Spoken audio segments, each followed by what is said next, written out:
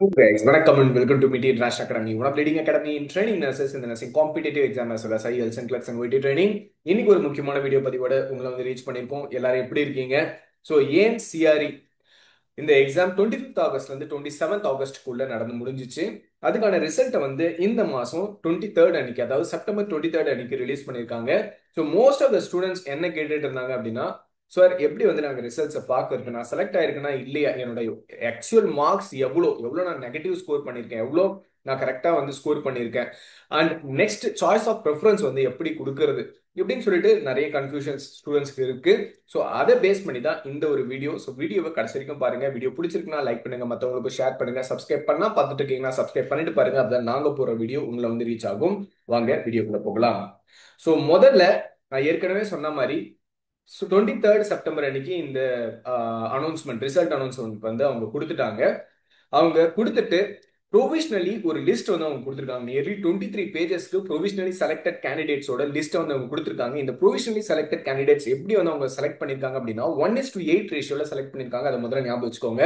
ஒரு போஸ்ட்டுக்கு 8 பேரை வந்து செலக்ட் பண்ணிருக்காங்க. சரியா? இதுல வந்திருக்கிற எல்லா ரோல் நம்பருமே வந்து செலக்டடா அப்படின்னு நீங்க கொஸ்டின் கேட்டீங்கன்னா கிடையாது. 1:8 ரேஷியோல தான் வந்து அவங்க செலக்ட் பண்ணியிருக்காங்க. சரியா? ஒரு போஸ்ட்டுக்கு 8 பேரை வந்து அவங்க லிஸ்ட் அவுட் பண்ணியிருக்காங்க.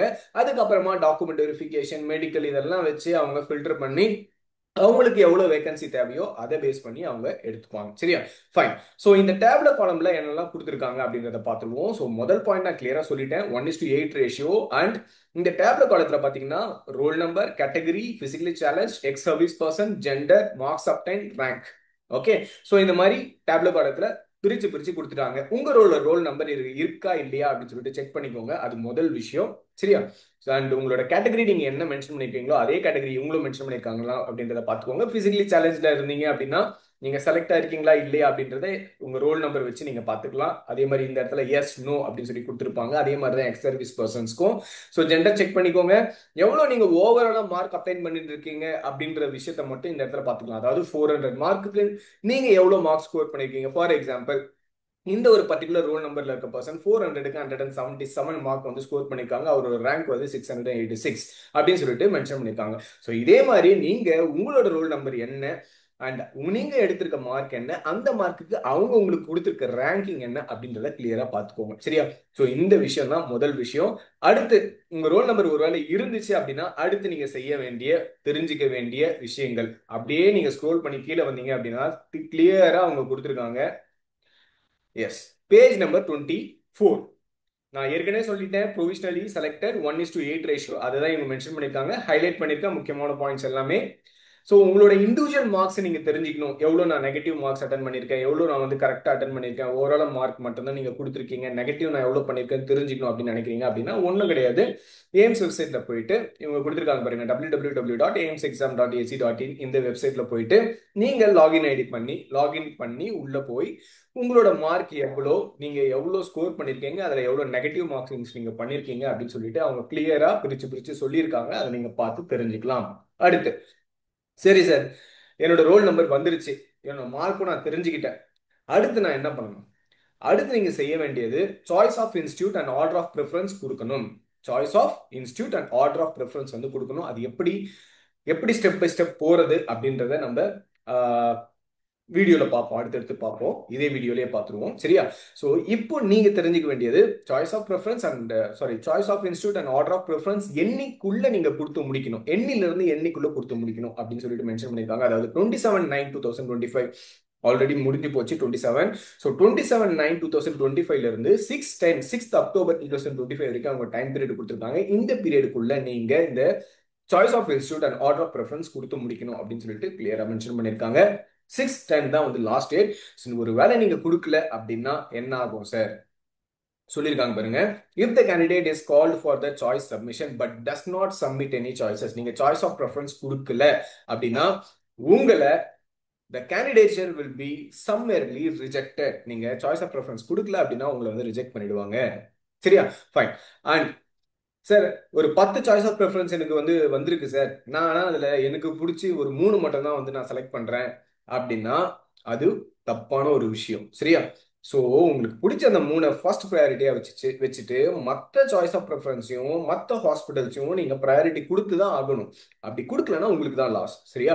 ஒருவேளை உங்களுக்கு 8 ஹாஸ்பிட்டல்ஸ் வந்து எலிஜிபிள் அப்படி வருது அப்படின்னா அந்த 8 ஹாஸ்பிட்டல்ஸுமே நீங்க சாய்ஸ் ஆஃப் ப்ரிஃபரன்ஸ் கொடுத்து தான் ஆகணும். அதை ஞாபகம் வச்சுக்கோங்க. சரியா? அதை மிஸ் பண்ணிடாதீங்க.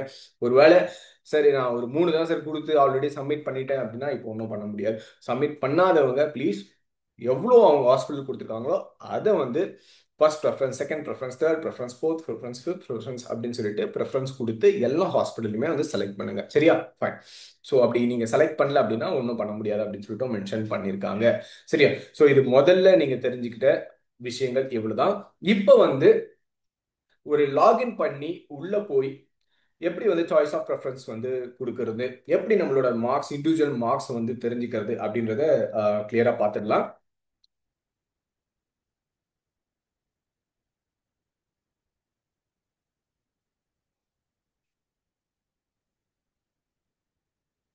ஸோ இதுதான் வந்து எய்ம்ஸோட வெப்சைட்டுங்க. சரியா?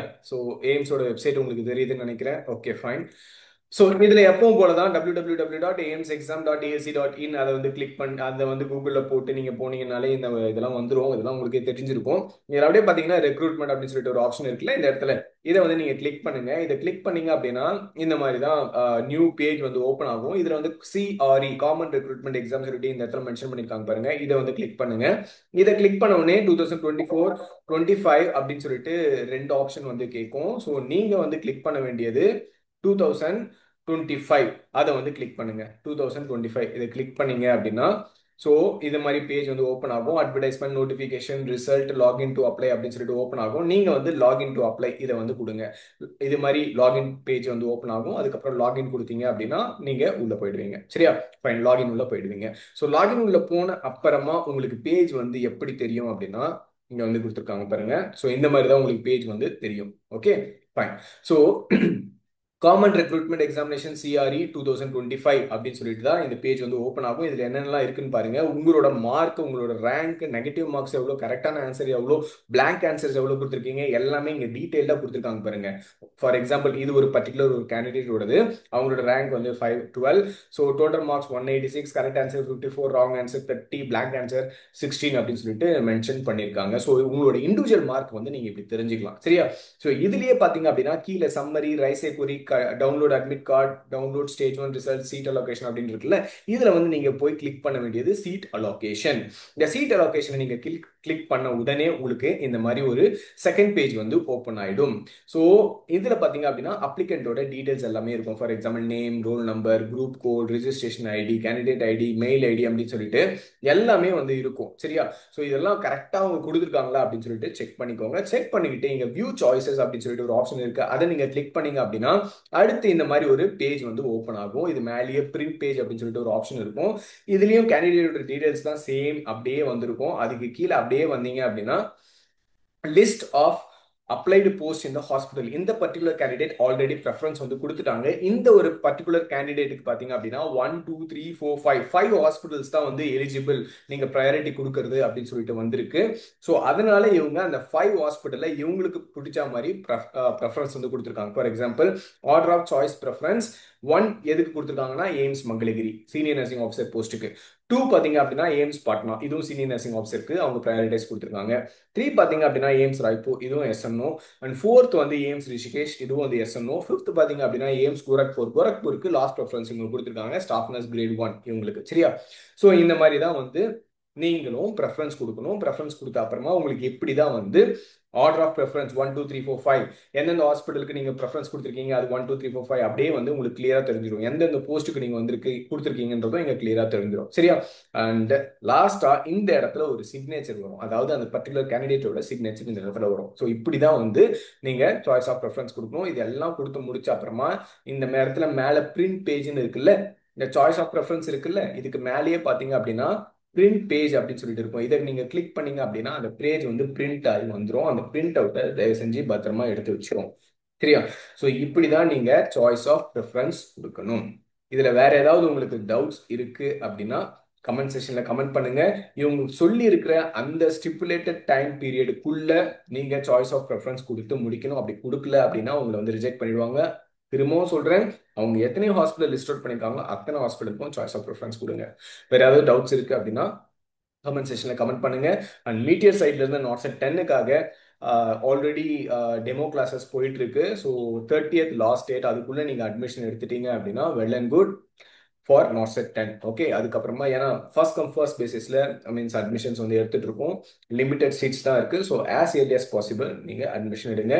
டெல்லியில சக்கெட் பிரான்ச்லயும் ரன் ஆயிட்டு இருக்கு. And those who want to attend the classes in Delhi Saket branch, those who want the class in Hindi and English, they can come to the Delhi Saket branch. இல்ல உங்களுக்கு Tamil Hindi means இங்கிலீஷ்ல mostly 90% இங்கிலீஷ்ல வந்து classes இருக்கும். So அந்த மாதிரி classes வேணும் அப்படின்னா ஆஃப்லைன் ஆன்லைன் பாண்டிச்சேரியில இருக்கு. ஸோ நீங்க அங்கேயும் போய் அட்டன் பண்ணலாம்.